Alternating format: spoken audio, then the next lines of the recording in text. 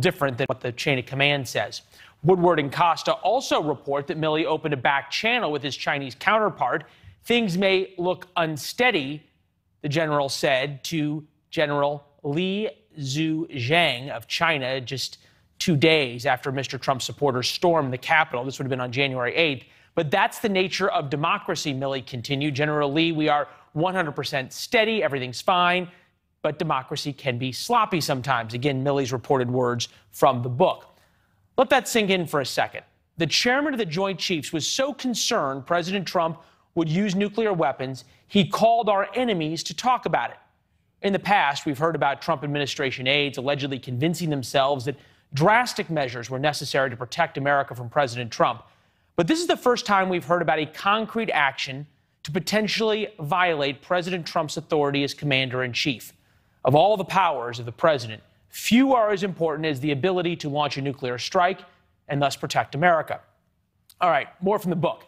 If you get calls, General Milley said, no matter who they're from, there's a process here. There's a procedure. No matter what you're told, you do the procedure, you do the process, and I'm part of that procedure. You've got to make sure the right people are on the net. Let's look at this a different way. The president is also called the commander-in-chief. He and he alone can order the use of nuclear weapons. Today, we're learning the chairman of the Joint Chiefs tried to usurp that power in a brazen violation of the law, the military chain of command, and the U.S. Constitution. Or is this an attempt to sell books using breathless headlines about relatively mundane matters? This requires a close examination from all sides of the story. First, is it legal? National security law expert Kevin Carroll studies and writes about things. He's with us in a minute. But we start with Mediaite founding editor Colby Hall. All right, Colby, is there a little bit more in the headlines than's actually in the reporting here? Well, you did a great job of setting it up, so kudos to you. But yeah, it's a huge story. And, off the top, I haven't read the book, so I'm only based on the same reporting that you've read. There's a lot going on here. One thing I think that we overlooked is the pretext to all this, and that is that General Milley, who is the most decorated, the most powerful, highest-ranking member of the military, who was appointed by President Trump, he didn't get to that position by being a con man. I mean, he did that because he's intelligent, he's disciplined. He believed that President Trump was unstable, was unhinged. And that's a story unto itself. Now, the follow-up to that on the sort of nuclear weapons, ostensibly keeping them from the commander-in-chief, that's a big story.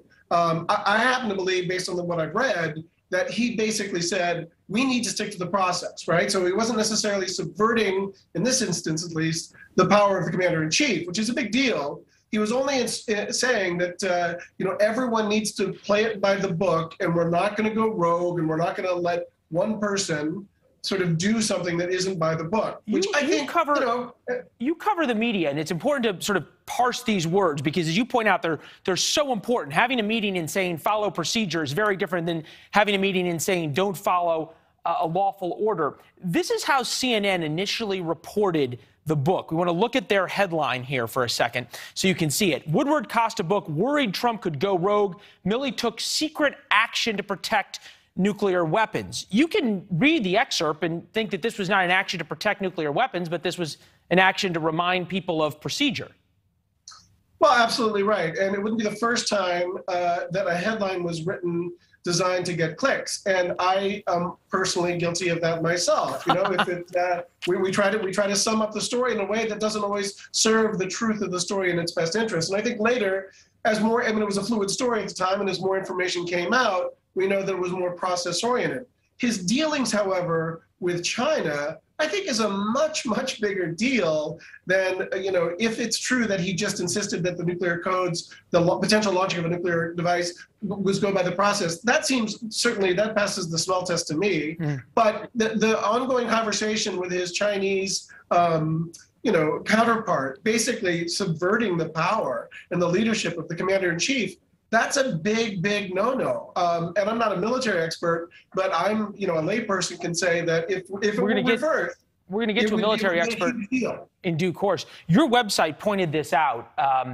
This was a tweet from Lieutenant Colonel Vindman, made famous as being the whistleblower about President Trump in the Ukraine matter.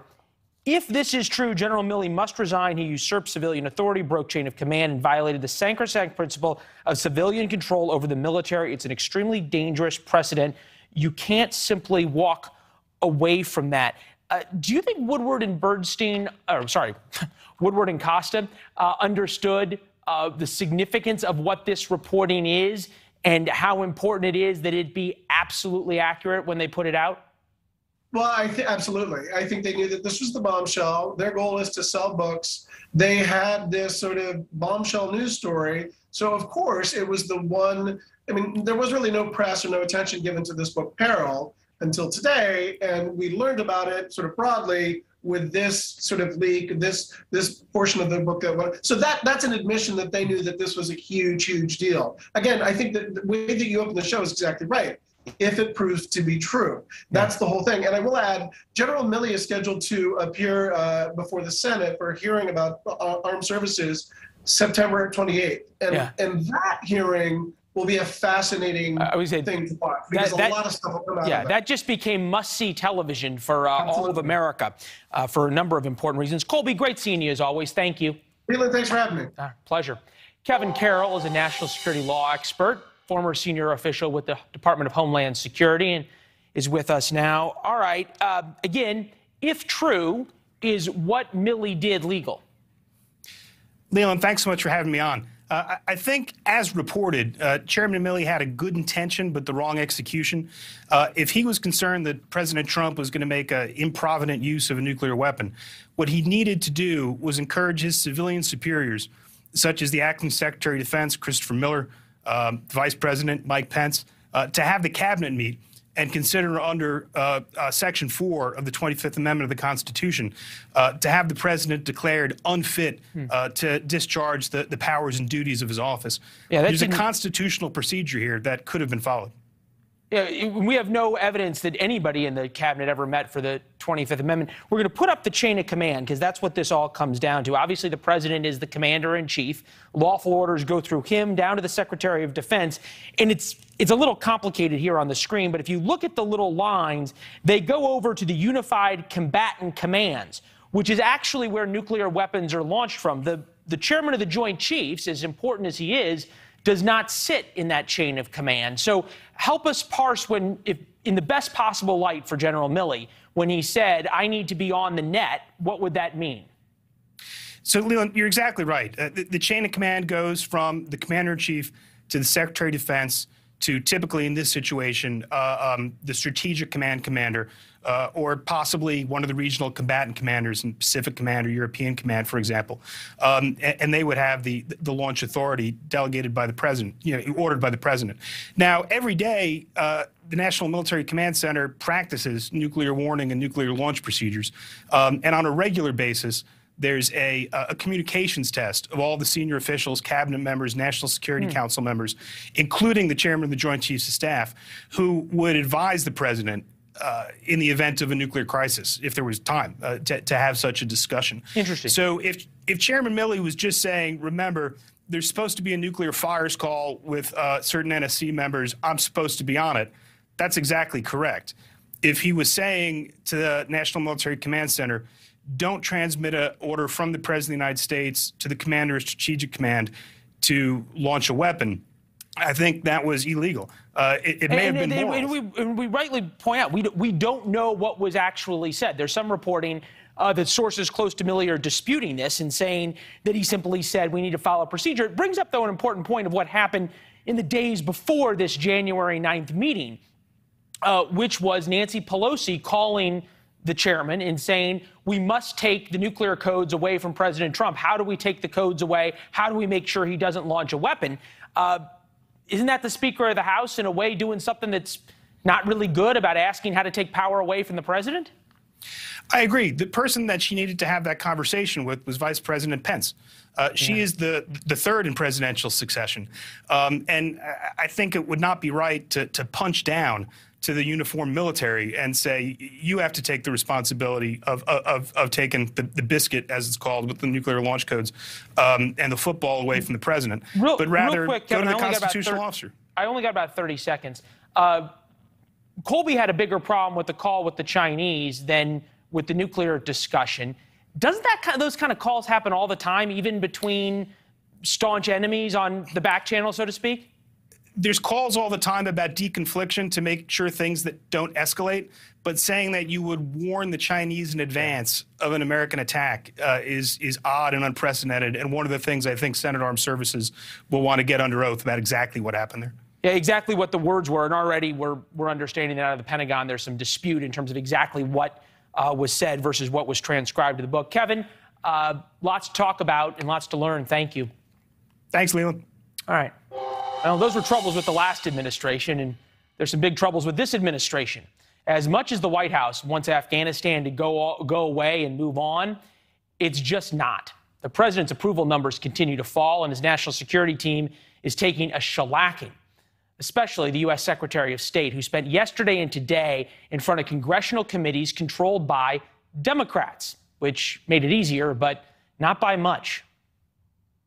There is not enough lipstick in the world to put on this pig to make it look any different than what it actually is. This wasn't a failure of intelligence. This was a failure of policy and planning. The guy the Biden administration droned, was he an aid worker or an ISIS-K operative? The administration is, of course, reviewing that strike, and I'm sure that a full assessment will be forthcoming. So you don't know if it was an aid worker or an ISIS-K operative? I can't speak to that, and I can't speak to that in this setting in any event. So you don't know or won't tell us? I don't know because we're reviewing it.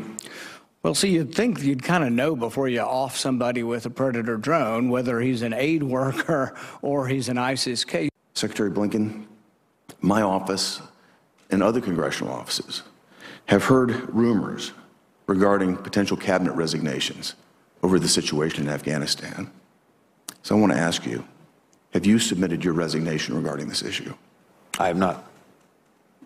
The lack of accountability here, the lack of accountability in this administration is shocking to me. I want to ask you flat out, did the State Department give the Taliban a list or multiple lists of Americans and or Afghans that we wanted out? Those reports and the idea that we would do anything to endanger our citizens or anyone else at a time when we were trying to save their lives is flat out wrong. Mr. Secretary, the execution of the U.S. withdrawal was clearly and fatally flawed. This committee expects to receive a full explanation of the administration's decisions on Afghanistan since coming into office last January. There has to be accountability. That last soundbite explains this graph. That was a Democratic senator who said that the administration's policies were fatally flawed. And President Biden's approval ratings have been falling steadily since the Taliban retook Kabul. And the bungled Afghanistan withdrawal evolving from a Republican talking point into this broader crisis as Democrats are trying to pivot and get President Biden a win. Joining us now to discuss what a win might look like, Washington Examiner senior political correspondent David Drucker. David, as always, good to see you. 2 days of hearings. You could say Anthony Blinken probably is having a martini right now, a well-deserved one. But did we actually learn anything new from all this good political theater? Not enough, Leland. And I think that's the problem, particularly with the hearing in the House of Representatives yesterday, but even in the hearing today in the U.S. Senate. We just haven't gotten to the bottom of what was driving the president's decision-making, why they made the decisions they made. In particular, the president originally said, we're not leaving until we get every American and every one of our allies out. They clearly changed their mind. And it seems as though they either haven't figured out all of the answers or they're not any good. And so they're trying to dance around it. And I think a lot of criticism is being heaped on Secretary of State Blinken, and that's fine. That's his job. But he and other top administration officials were carrying out the orders of the president. We just had a discussion about that. That's where the criticism belongs. Yeah, David, you've been in Washington for a long time. And yeah. If we look forward in this, does the resignations that were talked about or some kind of cabinet shakeup reset things for the Biden administration or not? Well, if the president decides that he needs to do something big, it could be a way for him to acknowledge culpability and mistakes and say that he's getting the message. You know, the last time we were facing calls for somebody's resignation on a grand scale, I think we have to go back to the Iraq War when people were asking for Donald Rumsfeld's head, the late Donald Rumsfeld, who was the defense secretary, George W. Bush's first defense secretary. And Bush refused to replace him until after the 2006 elections because he didn't want it to look political. But people were calling for his head. But, you know, ultimately, they were carrying out the orders of the president. And if the president wanted them to change course, they could have. That's a good point. And that is the same thing here. So it is the kind of thing that sometimes voters demand and voters want.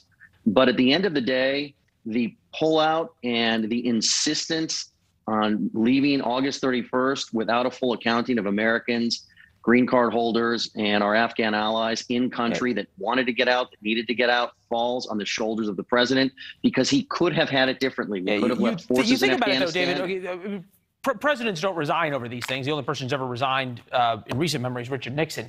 Right. Josh Hawley, though, senator from Missouri, seems to say that he's going to insist that things change for the Biden administration or extract some price. Take a listen. Let me be clear. I will not consent to the nomination of any nominee for the Department of Defense or for the Department of State until Secretary Austin and Secretary Blinken and Jake Sullivan resign. Leaders take responsibility for their failures. Is that meaningful in Washington or a good soundbite for a political ad? 30 seconds. It's just a great soundbite for a political ad. I understand the frustration on the part of Republicans and Democrats on the Hill. Republicans have been more vocal than Democrats, but they are still frustrated. Yeah. But at the end of the day, nothing will change unless the president changes. David, you did it in under 30 seconds, and that's why we're going to have you back. One of the many reasons we will have you back. Thank you, sir. Thanks, Leland. All right. Quite literally, as we speak, Governor Gavin Newsom's fate is being decided in California. We're going to look at what they're saying about the black Republican candidate when we come back, what the media is saying. Plus, Facebook plays part in pretty much everything you do, and it's got you more hooked than you might think. New information about just how addictive Facebook is and how they play to our vulnerabilities.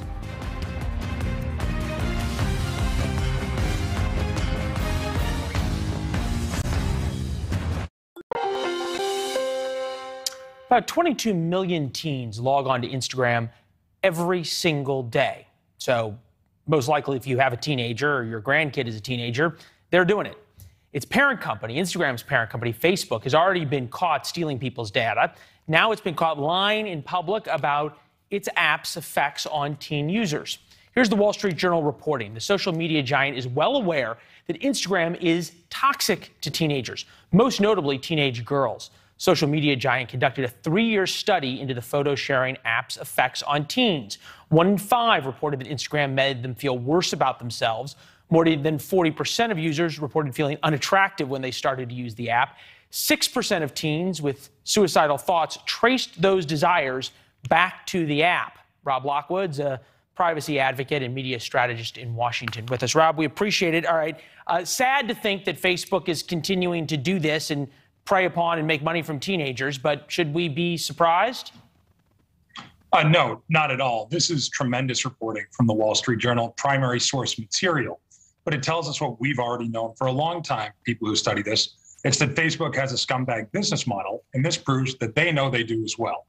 This is a problem for Facebook because this report is about Instagram, which is a much more popular brand that they own than Facebook itself. And so as Facebook, which is now valued as $1 trillion company, looks to the future, they know that the Facebook you and I, which we were first users from, that's not the future. They hope that Instagram is. And so when you see reports about how Instagram is leading to demoralizations and anxiety, it's a huge problem for them. What I thought was most interesting is it's one thing to make a product and not know it's bad for people. You almost think about like a cigarette company. They didn't know cigarettes were initially causing cancer. But it's another thing to make a product, know that it's bad for people, know that it's bad for teenagers, and then work to continue to make it more addictive, which is at least how I read the Wall Street Journal article. Did I get anything wrong?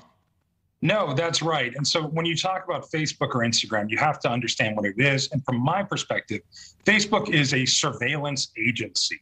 that sells advertising against you, that filters information and feeds you information because they know everything about you. They know where you are, they know who you're talking to, and they know what you think because people are constantly liking and commenting on posts all day. And so their model is to serve an addictive information platform, communication, so that you're constantly doing those things, which they're monitoring, and again, feeding you that information. So their whole goal is to keep you addicted. And when you constantly get people to react and respond to every waking thought and image that their friends have, you're going to breed insanity. And that's part of what they've done here.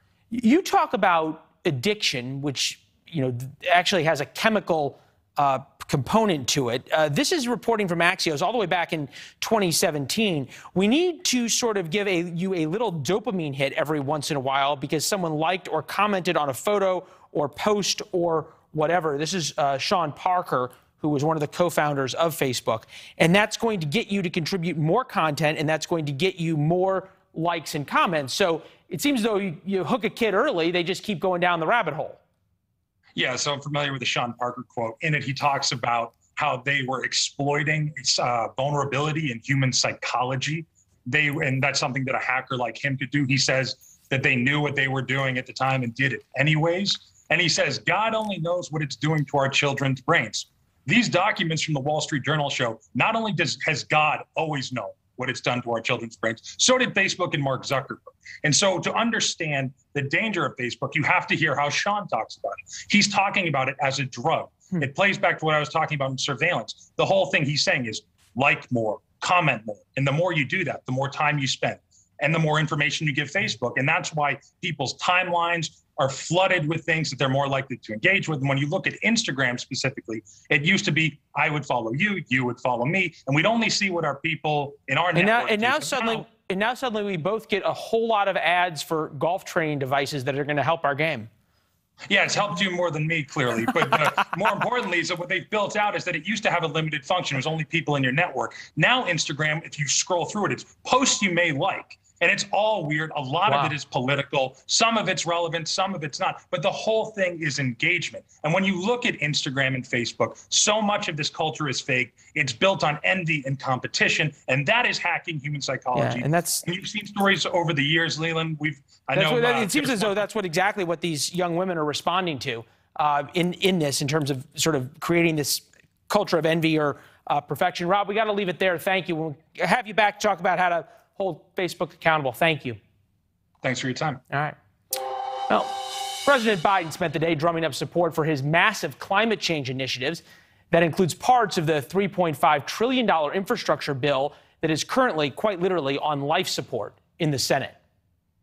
We're negotiating right now for my plan to Build Back Better, which includes additional action to address climate crisis. But we face a crisis with an unprecedented opportunity to create good jobs of the future, create industries of the future, to win the future, to save the planet. So far, his trip to California, Oregon, and California has not changed the state of play in the Senate, and it hasn't placated progressives either, who say they will hold some of the president's other priorities hostage till they get what they want. For matters like this, we bring in Pablo Manriquez, the Capitol correspondent for Latino Rebels. Pablo, appreciate it as always. How desperate right now is the White House, and what are you hearing they're offering progressives on Capitol Hill to try to get a deal done?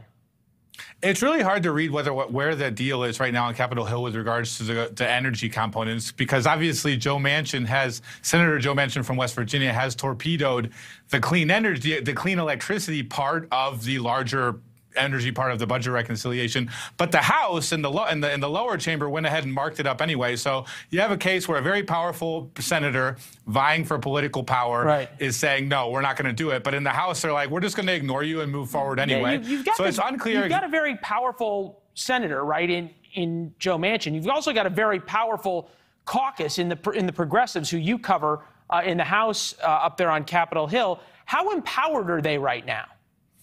They're very empowered. They're very empowered after the ability to force the White House's hand into extending the eviction moratorium. Now, if the eviction moratorium was a big topic to them, green energy is like the topic to them. Alexandria Ocasio-Cortez obviously has her very famous Green New Deal, but this is something that I feel like is a hill for them to die on. I think that one of the things that you're going to see is they're going to start sort of painting Joe Manchin as a Exxon lobbyist in a senator's costume, which has been sort of their play so far. But it's hard to say whether or not they're, because basically, if you think about it this way, as important as Joe Manchin's vote is in the budget reconciliation, this core group of progressive House members, squad members, are just as important as Joe Manchin if you want to pass the bill. Nancy Pelosi if you want to pass the $1 trillion thing, something's got to give on one side. You have to have a deal.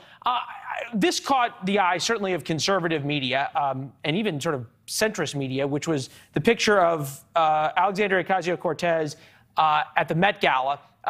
The back of her dress says, "Tax the rich." The hypocrisy in this is a little rich, but fair, or it just doesn't matter anymore?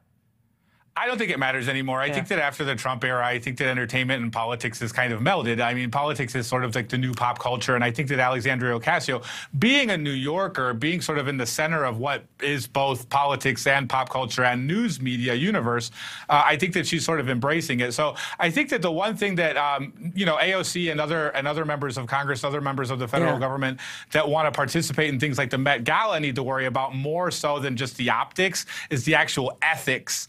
If they take hold on. You know, hypocrisy went out in the Trump era. Ethics went out a long time ago in Washington, Pablo. You're dating yourself, my friend. Dare to dream. We got to run. Well, I mean the ethics committee. So she could get in trouble with the ethics committee for if she accepted gifts, whether it's a gift bag or a dress or anything like that, she could be in deep trouble. And it looks like Elise Stefanik on the Republican side of things is going to be coming after her for that. Wow. All right. Well, when that happens, if it happens, come back and talk to us about it. All right. We'll watch your reporting. Thank you, Leland. Thanks. Good to see you. All right. Voters are right now at the polls in California. Today's recall election might be telling us something about COVID politics. Plus, the media accused of going low in their attacks on GOP candidate Larry Elder. What's with playing the race card against Larry Elder when we come back?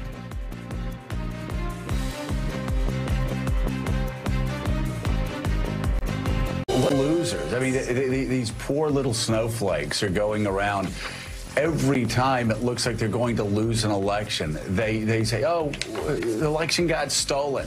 They cheated." I mean, seriously, this is elemental. That's MSNBC's Joe Scarborough today ripping Republicans and GOP candidate Larry Elder for alleging voter fraud even before today's California election recall, raising questions over whether this is the new Republican playbook when it comes to elections they fear they may lose. Former President Trump also joined in, saying, quote, "Does anybody really believe the California election isn't rigged? Millions and millions of mail-in ballots make this just another giant election scam." Again, this is President Trump talking about the California recall election taking place right now.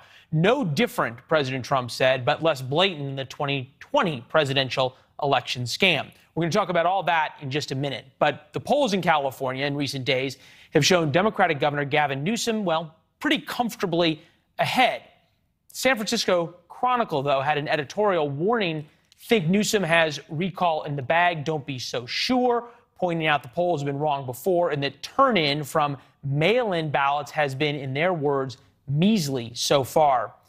There are some signs that the race might be closer than we think. Top Democrats have been jetting in to try and turn out the vote for Governor Newsom. President Biden yesterday campaigning for Newsom, where he took aim at GOP leader Larry Elder, trying to paint him as simply a holdover, a clone, you might say, of former President Trump. And that's kind of what Democrats are banking in on California, trying to make this election a referendum on Larry Elder and his views, not a referendum on Governor Newsom and the slew of crises that exist under him, from homelessness to rising crime in California. If elected, Elder would be California's first black governor, a fact you would think the media would champion. But no. The Los Angeles Times column rails against Elder and the, quote, danger of the model minority candidate, alleging Elder comforts the, quote, most racist far-right wings of the GOP. And another Los Angeles Times column actually calling Elder the, quote, black face of white supremacy. Joining us now, Robert Patillo, civil rights attorney and radio show host heard worldwide. Robert, appreciate you taking time in the evening before your morning radio show. I didn't think you were supposed to play the race card in 2021, were you? You know, it's amazing to me because what we see in many elections, particularly when there's a black Republican on the ballot, is that there's almost an ownership class of the black vote that we see with many white liberals. I'm not by any circumstance a Larry Elder supporter. He said very incendiary and insane things in the past. But if you look at Larry Elders in California, Tim Scott in South Carolina, here in Georgia, we have both Herschel Walker and Kelvin King running, as well as Vernon Jones running for governor. It seems to be that many white liberals think they own the black vote. If anybody steps away from that, if anybody has any questions about that, they feel that it's their responsibility to step in and quote unquote play the race card on behalf of the black community instead of simply standing up and saying what they have done and why they are the better candidates for that community. You point out this double standard with black conservatives. Why is a double standard with black conservatives acceptable? I don't think that it is. I think that often when you're seeing this is a new phenomenon for many people. Back 10, 20 years ago, you'll see an Alan Keyes or a J.C. Watts every once in a while, but there's now a new concentration of particularly black male conservatives who are running nationwide. And in many cases, the liberal media really does not have a concept of how do you run against that person. You have a Republican, so you want to call them racist, but they're black, so it's hard to do. So they end up almost contorting themselves into this positioning. I think that instead of doing that, they can simply concentrate and just focus on what has Gavin Newsom done for black voters in California. Just run on that if you have a good record on it, instead of trying to attack someone like Larry Elders, who has done plenty of things to get attacked on. I'm not defending him, but what I'm saying is that black voters are tired of this because we saw the same thing the 2020 election. This sort of comes down to the question, people do this because they think it works. Here's Gavin Newsom doing just what you were describing. Take a listen. The idea they're even playing around with this and vandalizing trust and confidence, that's consequential and it has real impact across this country. And I'll tell you what, the irony of it, and it really is the irony, it's going to hurt the Republican Party because they're telling their voters their vote doesn't even matter. So it's a hell of a thing. Another thing, I won't use the exact words that he used, was the white woman who threw an egg at Larry Elder wearing a gorilla suit. If that had been a white Trump supporter throwing an egg at a black Democrat, I think we would have been talking about it a lot more, don't you?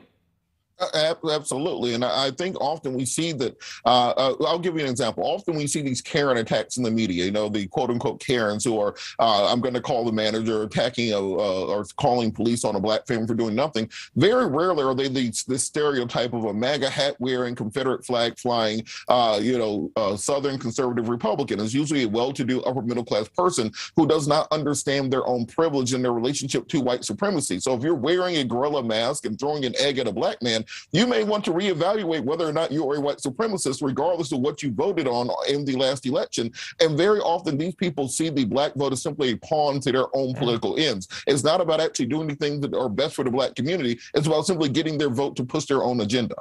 Well, the polls close in California in a couple of hours. We're going to get the exit poll results, and that'll tell us a lot about whether the strategy you just described worked. Robert, thank you.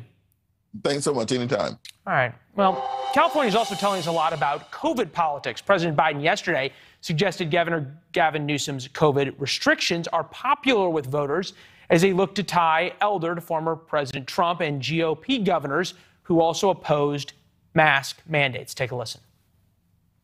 You either keep Gavin Newsom as your governor or you'll get Donald Trump. It's not a joke. Republican governor blocking progress on COVID-19. All right, so that's how Democrats are playing this. But today's recall also is giving us hints on Republican strategy heading into the midterms. Kristen Soltis Anderson, pollster and columnist at the Washington Examiner, with us now. Kristen, good to see you. Thank you. How much of this, where's the middle stand on this? Do they side with the lockdowns or the freedom that Larry Elder promises? The middle in our politics these days says you should get vaccinated, you should wear masks if you're going to be in close proximity to a lot of other people indoors for a long period of time, but you shouldn't be closing down businesses. We need to have kids back in school. And so it's sort of in between where we find the extremes. It's a belief that we shouldn't be shutting down businesses, we shouldn't be crippling our economy, because now we have a great vaccine, we have the tools, we have the knowledge about this virus, so we don't need to do that anymore.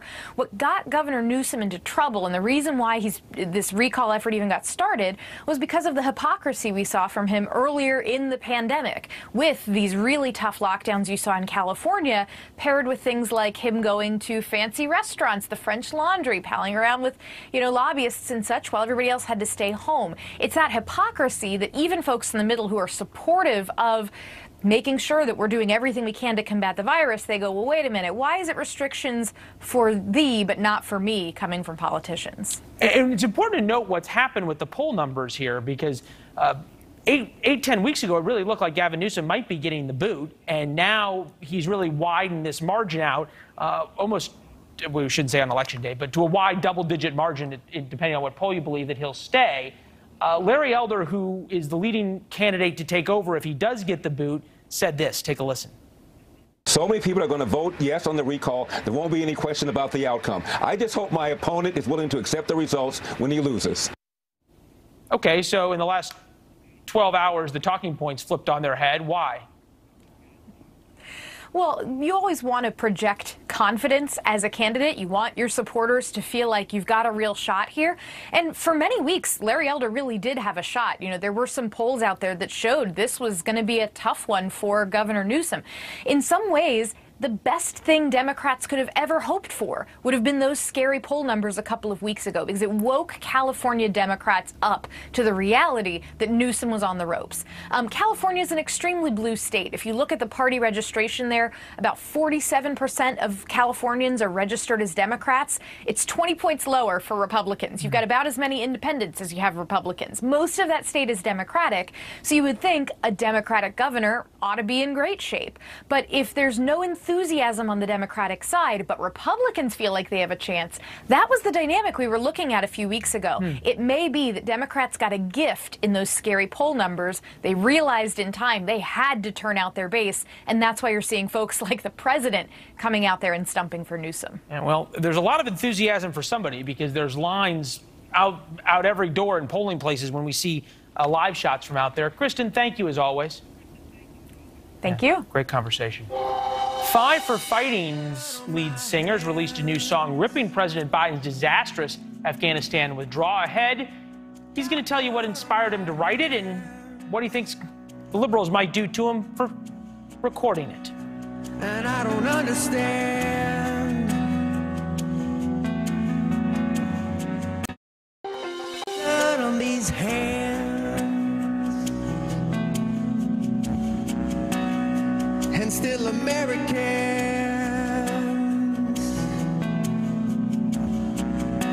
left to the Taliban.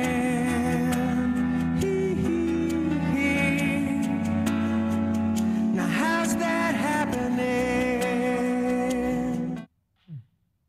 Just a few lines of the new Five for Fighting song, Blood on My Hands, which criticizes President Biden for the U.S. withdrawal from Afghanistan. The song was written after the suicide bombing in Kabul less than 3 weeks ago. Hard to imagine it's been that long. Just killed 13 Americans. You might recognize the voice. It's that of John Andrasnik, better known as Five for Fighting. He performed dozens of USO shows for troops overseas, also wrote Superman, which was widely dubbed the 9/11 anthem. Joins us now. John, appreciate it. You wrote the 9/11 anthem, as I understood it, before 9/11, so that wasn't political. This overtly political. Why the statement? No, Leland, as you said, when our 13 soldiers were killed, I was angry and frustrated and did what songwriters do. I went to my piano and I banged out some chords, and I wasn't planning on writing a song, but really what triggered the song was a few days after our last soldier left Afghanistan, I got a call from a friend. And she said, hey, I'm organizing evacuations from Afghanistan. We got AMCITs. I didn't even know what that was. American citizens, SIV holders. And can you connect some dots for me? And I thought to myself, are we really in a world where private citizens have to go rescue our people that our government left behind. And to me, this is not a political song. It's a moral song. It's humanitarian crisis. I understand it'll be taken as one, but I thought somebody had to say it, and somebody had to hold our leadership accountable. And I'll tell you, I would have written the same song if Donald Trump was president, only the names would change. All right, fair enough. That said, Donald Trump isn't president. Joe Biden is. You live in Los Angeles. You're part of the music community, very successful, multiple number ones. Do you worry at all about the blowback that's going to happen from criticizing a Democratic president? You know it's coming. Yeah, you know, I think for the most part, they're trying to just ignore it because they don't want Afghanistan in the news. I hope they don't. Sometimes a song can make a statement that other things don't. And I really don't care. You know, I'm hearing horror stories happening to women and children on the ground that I wish I could talk about, but I don't want to like give any clues to the bad guys, but they're all going to come out, and you're seeing them now. You're seeing the beheadings. It's too important. We put those people in that situation. We broke our promise. It's our obligation to hold our leaders accountable and do what we can for them. And I don't see that happening. Well, doing that at your own peril, which you're doing, takes a lot of moral courage, which is something lacking in this world right now. We admire you, John. We appreciate it, and we're going to have you back. Thank you. When we come back, some nice thoughts about one of those that was killed in Kabul.